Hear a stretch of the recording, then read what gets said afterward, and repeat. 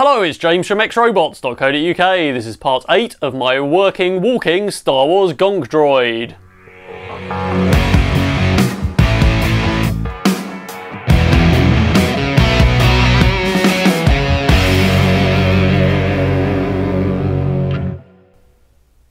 Last time I got all of the electronics hooked up and I got the legs and all of the joints working so I can send data to them and we can make them move to the position that we want them to, which is really good. So it looks very much like the joints and the mechanical design is strong enough so it can push up its whole weight on one leg. So there's a little bit of footage at the end of last time about that. And we also have dynamic stability back to front so it can tip its body to try and balance itself. So this time we're going to get dynamic stability working sideways, and we're also going to try and get it to walk on the spot by taking 1 foot off the ground at a time, but not building up momentum and tipping over, which is what it does now. I've had to make one small change to the serial setup, so I've got an Arduino Mega, which is its main brain dealing with stability and timing, and that's sending serial data to the 4 Pro Minis. Basically what it's doing is sending an identifier with a value. Each one of these is running 2 PID controllers, so it's taking 2 PID values for 2 joints, and then positioning the joints. So this is sending a letter A, B, C or D with 2 values. They all read it, and basically if it's for A, then A acts on it and the others ignore it. And that seemed all well and good. These are running at 100 hertz each, so they're reading 100 times a second. This is only sending at 50 times a second. So that all seemed fine. So what would have happened was I'd send an A, 2 values, let's just say 100, 100 for the 2 joints, another A. And then when the A Pro Mini receives it, it moves those to position 100. And that seemed great. Obviously what I've realised is though, when all the joints move at once, in fact it's going to be sending all 4 of them. So it's going to be sending 4 pieces of data on each cycle at 50 times a second.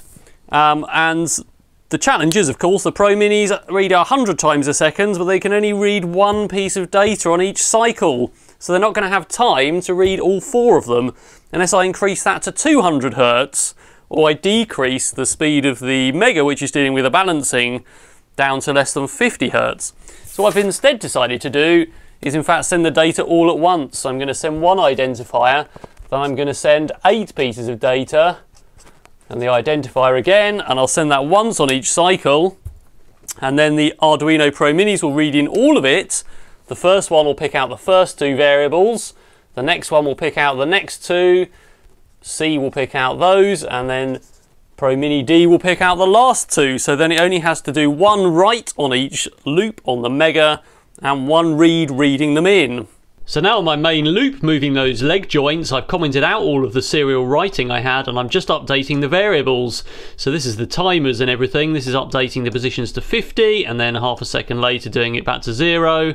And this is the same for the other leg. It's updating variables called D1 and D2, and that's B1 and B2. And then down at the bottom, I'm writing them all out in one go. So this happens once per loop on the Mega at 50 times a second, writes them all out and encapsulates them with the identifier A. Then on the actual minis, they all look for the A this time instead of looking for A, B, C or D. They all read in all the variables. This one is B, so it's only using the variables 3 and 4. And if I switch over here to the D, that one is using the variables 7 and 8. And they only have to read 1 lot of data then on each cycle. This also means that I can increase the Mega up to more than 50 hertz if I want. In fact, I can go up to 100 hertz before there's more data than the minis can read. So everything still seems to be working after the code change. If I push this, it still balances. And if I pump the legs, then they still work. But what we don't have is the side-to-side hips and ankles working. So that's the next thing to get going. I've implemented 4 new PID controllers. The first 2 of course are for the front to back stability, for the servo and the stability, which I described last time. Now remember the Pro Minis are running the servo PID for the side to side axis, so all I need is 4 stability PIDs running on the Mega. And the reason there's 1 for each joint is that I'm going to eventually drive them with different set points so I can keep the spacing of the legs different. Also the ankles will need to react differently to the hips. So I've got 4 PID controllers which are called PID side 1, side 2, side 3 and side 4. This is the actual code that makes the PID controller run, so all of their set points are 0, so it tries to stay upright, and the inputs to those are the IMU in the other axis, in the y-axis. I then compute them and update the variables, and you'll notice 2 of them are multiplied by -1. They all swing around 0, but I need to reverse the ankles essentially, so the hips and ankles stay parallel, one moves positive and one moves negative. So now if I move this one way, the legs move the other way, and the same that way, so it pretty much means the PID is working, and you should be able to see those ankles moving as well and staying parallel with the ground. So if I put this down now, now if it oscillates wildly, it probably means the PID controller's tuned up the wrong way round and the joints are reacting in the wrong direction, so I better hit that motor enable and turn them round. Right, I've reversed a few things and tuned a few things up, so now when I move it, the legs do this.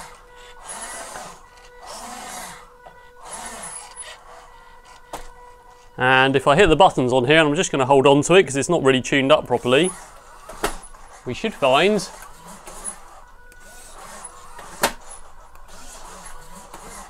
it looks like it's doing what it should do, and we can hear a snapping sound there, and we'll look at that right now.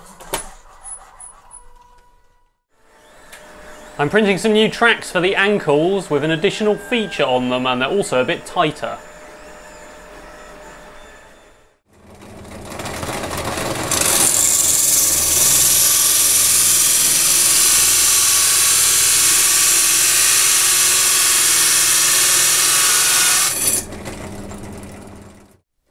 Well, I didn't make those parts quite the right shape, so I've cut a piece out of them there. Obviously this line went down, and that meant this wouldn't fit around the foot when it moves. But these are replacements for here, and the clicking sound you can hear is the gears popping out because these are quite bendy. So now I've got these reinforcing webs in them, so hopefully that should be a lot stronger. After several hours tuning, I've now implemented timed steps, so if I press this button on the remote, it will take a step every half second, which is essentially another state machine triggering the other ones that bend and straighten the legs.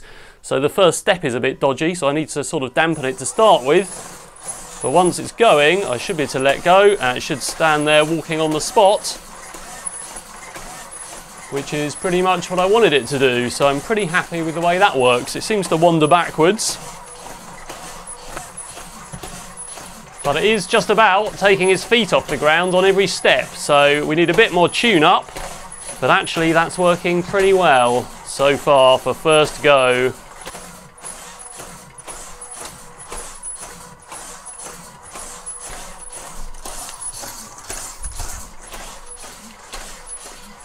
You may have noticed that the robot looks a bit heavy on its left hand side there in that first bit of footage, and I've basically implemented this control here, which is a trim control for left to right uprightness, and that's just being read into an analog in on the Mega, and it's adding a tiny amount of that value to the IMU so that I can center it.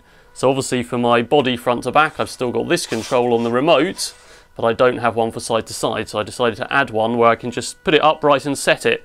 So I think actually what's happening as well is the steps are too quick and it's not being allowed to center before it takes another step.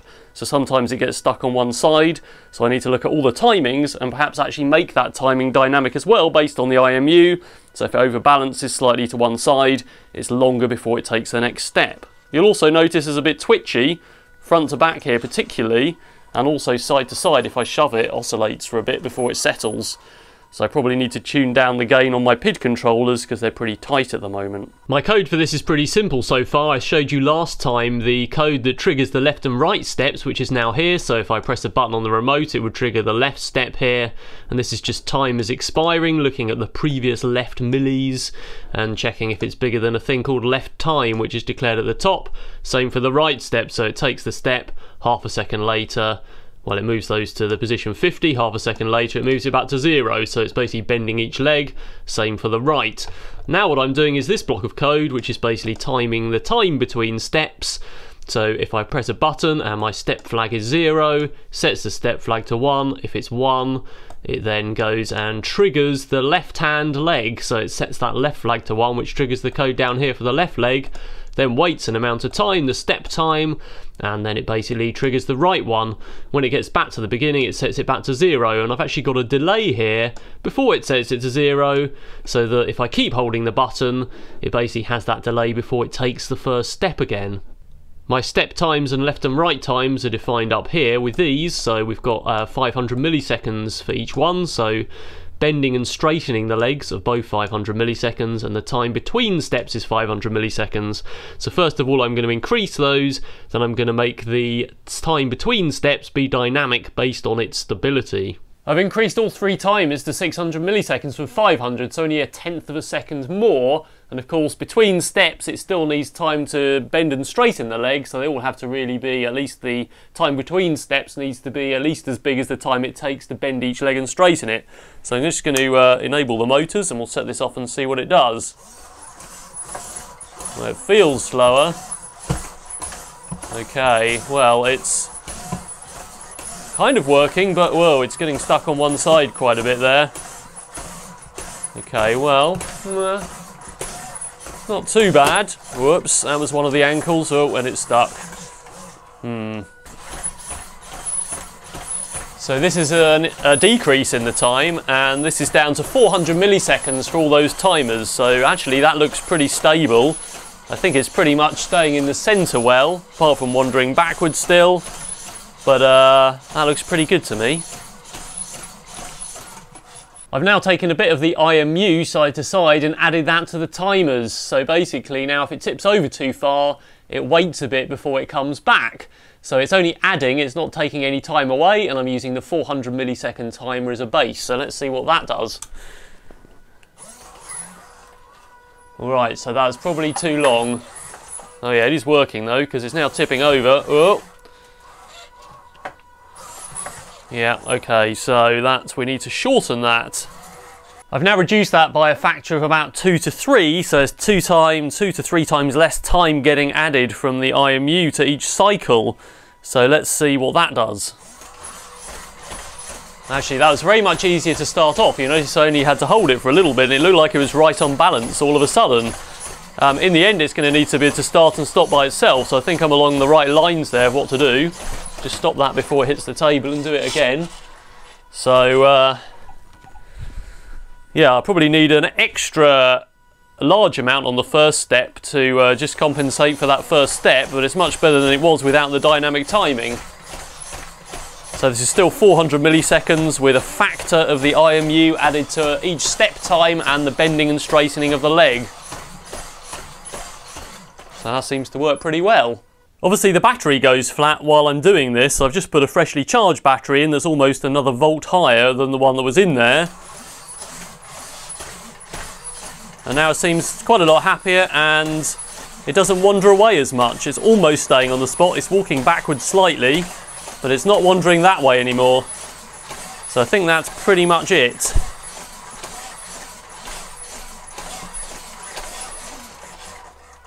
What you will have noticed though is that the timing looks slower, and that's because the battery is charged more, so it's throwing itself over more. The legs are bending faster because the motors are running faster, and then of course the dynamic timing's kicking in saying, well, I'm leaning too far, so make all those steps slower. So actually with a charged battery it moves slower, and with a flat one it moves faster. So I guess I could monitor the battery with an analog in somewhere in a potential divider and then factor that in to try and change the time again. But I guess that's something for the future. All I've done in the code there is taken the left time, the right time and the step time, and I've added on a little bit of the IMU to each one. When it wasn't working properly, I had that set to 3, and now it's set to 8, so it's dividing the IMU by a bigger number, making a smaller amount of time. So I've just tried actually adding on only 380 milliseconds up here instead of 400 to now take account of the charged battery, so let's see what that does.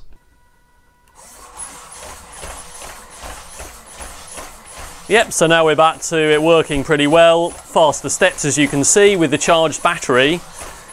An easy start and so on. Seems pretty good. So obviously I'm going to need to play with this as I go, because in fact as it needs to walk along it's going to need time to actually take each step, and that's going to affect the dynamics quite a bit. I thought I'd try a little experiment here and take basically the IMU value and take that away from the set points for each ankle and hip. And the result of adding these and subtracting them here is the feet will stay parallel with the ground, but the hips will get wider, so the actual sort of distance between the legs will open up as it goes off balance. Now, putting the IMU straight into the set point here probably isn't the best way to do it. I should probably have another PID controller feeding it somewhere, but it's just a basic experiment to see what happens and see if that makes it even more stable. So now if I pick this up, we should be able to see as I take it off balance, its legs, as well as moving over, the feet actually get further apart. Hopefully you can see that just there and there. There we go, and the other way as well. Right, so let's see if that helps. And of course, if it goes off balance, the feet get further apart and the step gets slower because we've still got the dynamic timing. Well, it seems like it doesn't want to wander off as much. It's got a bit of a rotation to it now. It's still going backwards slightly. I may have fixed some other issues in keeping it on the spot. Well, there's still a bit of a side step. But actually, that's not too bad now. What I suspect is happening with it wandering off is that the feet aren't both parallel with the ground, or they're slightly offset, or the hips are slightly offset. Basically, the joints don't all match at their 0 position.